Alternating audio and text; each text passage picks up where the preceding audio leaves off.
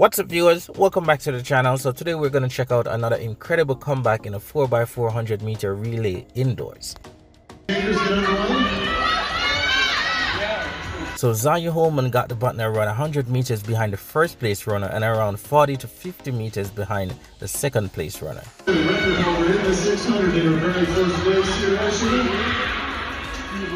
So now you can see the gap getting smaller and smaller, but as she goes past the second place runner, you'll see the female in the first place accelerates, which makes Zaya Holman task a lot more harder.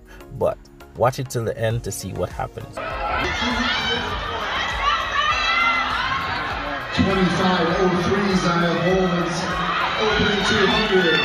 Indiana, Michigan, Ohio State.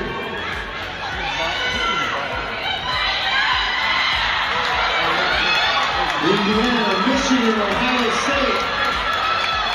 Zaya Holman from Norway. And Michigan is going to win. Some incredible running there. Let me know your thoughts on this one in the comment section. Thank you for watching.